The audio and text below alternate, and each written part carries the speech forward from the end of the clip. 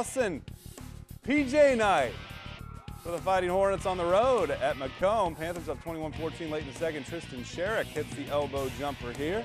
Then in the second half, it's Justin Wasson nailing the deuce, extending the lead. Let's keep with those highlights. Tommy Stauffer for Cory-Rawson gets it inside, cuts into that lead. Then it's Tanner Schrader off the dribble, bangs home the three, just created a little space for himself. How about Nathan Jercher on the wing, and he's going to knock down the jumper just beyond the elbow there.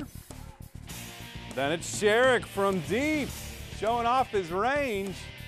As he hits the three, McComb wins this one 46-26.